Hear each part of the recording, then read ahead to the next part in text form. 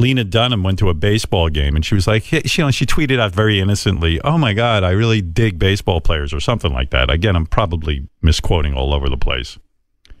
And so someone sent it to Lenny, and Lenny got all charged up. He goes, "Hey, Lena, I'm a baseball player." And she was like so tickled that a baseball player actually, and they were having like flirtation over Twitter.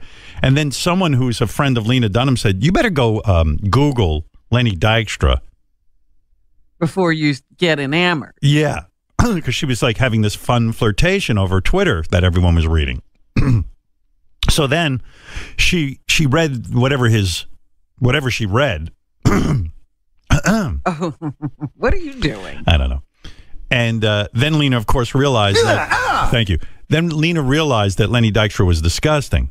And then, so she tweeted, "Oh, you're disgusting," or something like that. And of course, Lenny didn't care. He was like, that "Oh, honey." That doesn't stop him. That doesn't slow him down. No, like Robin has said, she's repulsed, and it doesn't matter. He's going to wear her down. So then over Twitter, they had this whole exchange. So then we had a good idea. We called Lenny. Honest to God, this is so great. We called Lenny pretending to be Lena Dunham to see if we could gross him out.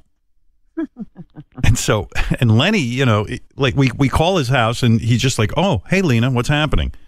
And she starts coming on to him, and it was just a lot of fun. But here it is. You'll love this. Wait, where is it? Oh, here it is. Oh. Hey, Lenny. It's Lena Dunham. Really? How are you? Good. I thought this would be a good idea to bury the hatchet between us. Yeah, there's no hatchet. It was all positive anyway. Oh, totally. I looked you up online, and I was really impressed. Yeah? Yeah, totally. I hear you have quite a stable of women. So is there room for one more, maybe? Yeah. I'm ready to do that slot thing with you if you were down. You are.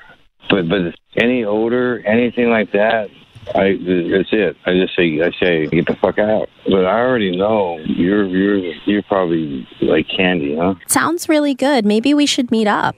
We should. I'll bring my slot. Okay. Are you starting to get damp? Are you getting damp a little bit? Not wet, but damp. Yeah. Yeah, I can tell. I actually got a semi right now. Awesome. But the thing is, it's hard for me to come.